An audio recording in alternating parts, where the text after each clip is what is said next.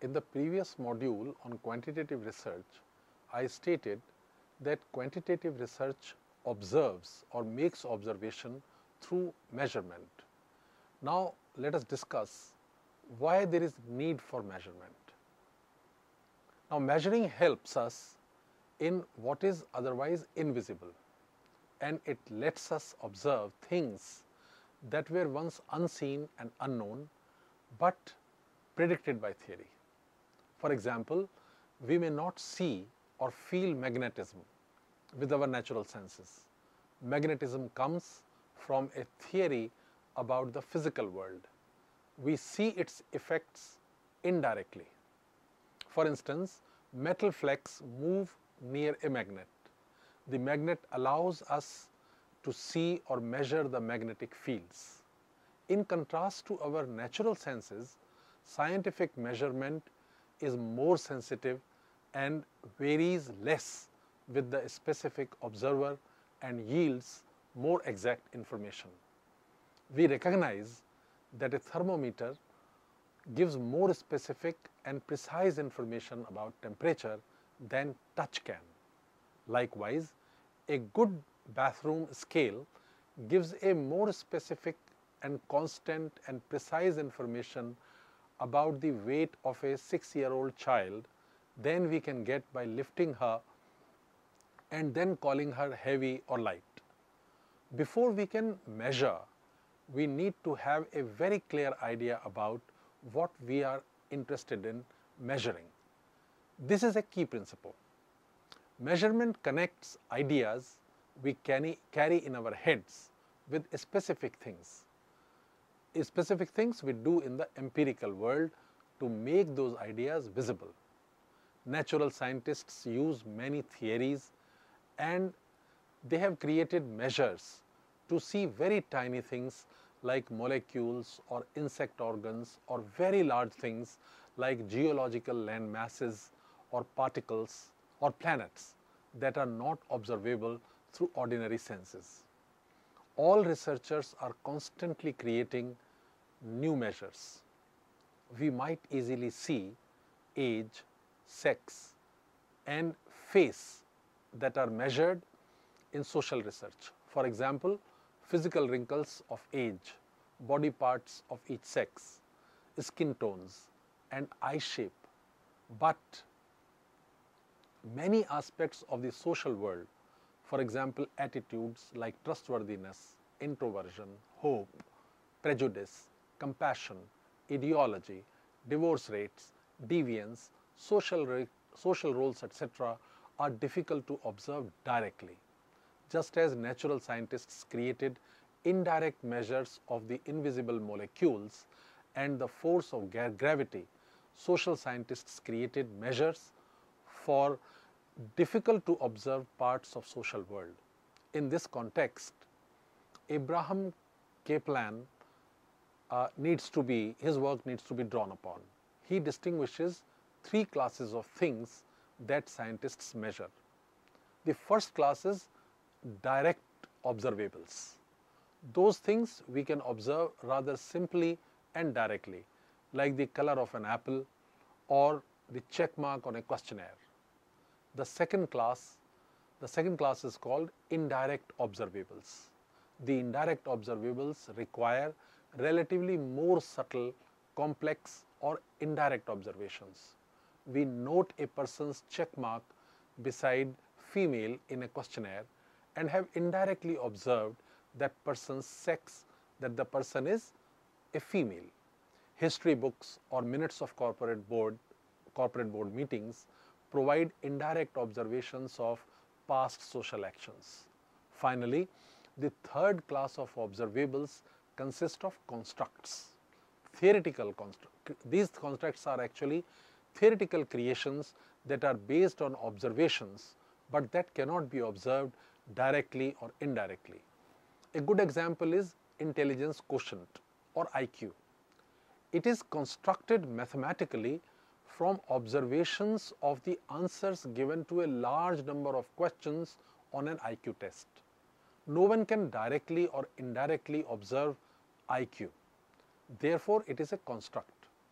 It is consisting of many things which are construed and collected by the researcher using deductive or inductive logic or by collecting empirical data. I once wanted to study compassion. I asked a group of teachers to list an act that they thought was an act of compassion, and anyone doing those act or that act could be called a compassionate person. Now the replies I got consisted of things like, I saw a person help lost children find their parents. I saw a person put a tiny bird back in its nest. A friend of mine would go with gifts to the old age home during Diwali. A teacher of mine funded my education. I saw a man weep through a movie in which a mother was overcoming adversities to save and protect her child. Now these expressions are expressions of conceptions regarding the phenomenon called compassion. These conceptions are actually mental images. Mind you, these mental images are directly or indirectly observable, are not directly or indirectly observable by the investigator. When we put these conceptions together, it becomes a construct. But notice one thing, construct is being created by me, the investigator. It is based on my empirical findings, but the list is not exhaustive. There may be many more things to the thing or the concept called compassion than that have been captured by my respondents. Here we have to admit that complete and full and total exhaustive all-encompassing idea of compassion is practically impossible to capture. And this is clearly because mental images cannot be observed directly or indirectly. Also, even though these conceptions or mental images of compassion in its full form is not observable either directly or indirectly, it is being created. It is a theoretical creation based on observation of conceptions or mental images. When we put together a family of conceptions, it is called a concept. It is to be noted here that the basic character of the concept is essentially a construct. It is created theoretically. We have a list of conceptions. Those together, those brought together are called concept. But that concept is not something which can be called final truth about that phenomenon. It is named and created by the investigator. Some other investigator may collect a different set of mental images or conceptions and arrive at a different set of the family of conceptions to define, explain and measure the concept. Let me just summarize.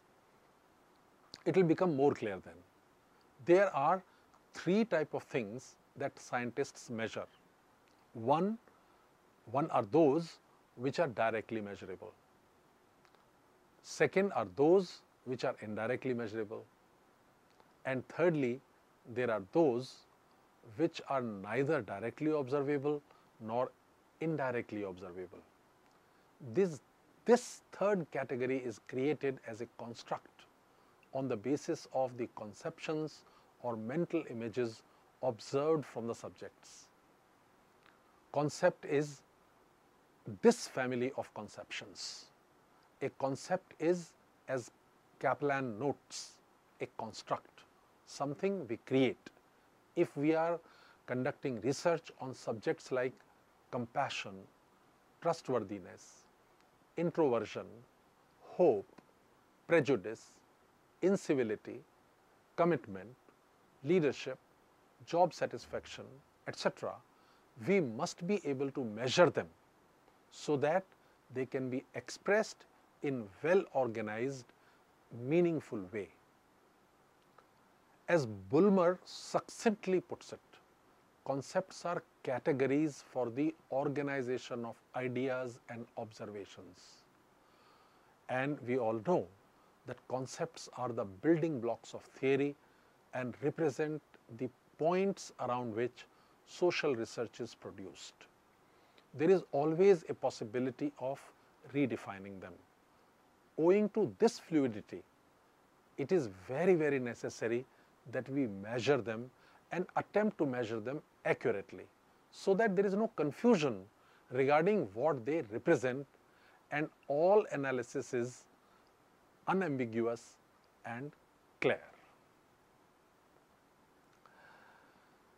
Another aspect that justifies the use of measurement as a method of observation is that measurement allows us to delineate fine differences between people in terms of characteristic in question. This is very useful since although we can often distinguish between people in terms of extreme categories, finer distinctions are much more difficult to recognize. We can detect clear variations in levels of job satisfaction. People who love their jobs, people who hate their jobs, but small differences are much more difficult to detect. Secondly, measurement gives us a consistent device or yardstick for making such distinctions. A measurement device provides a consistent instrument for gauging differences. This consistency relates to two things: our ability to be consistent over time and our ability to be consistent with other researchers. In other words, a measure should be something that is influenced neither by the timing of its administration nor by the person who administers it. Obviously, saying that the measure is not influenced by timing is not meant to indicate that measurement readings do not change. They are bound to be influenced by the process of social change. What it means here is, or what I am trying to communicate here is, that measure should generate consistent results other than those that occur as a result of natural changes. Whether a measure actually possesses this quality has to do with the issue of reliability, which we will examine later. Thirdly, measurement provides the basis for more precise estimates of the degree of relationship between concepts. Thus, if we measure both job satisfaction and the things with which it might be related, such as stress-related illness, we will be able to produce more precise estimates of how closely they are related than if we had not proceeded in the way so far. So far, I have explained the significance of importance of measurement in the context of need for measuring concepts in quantitative research. The next stage of quantitative research is developing indicators and dimensions of concepts.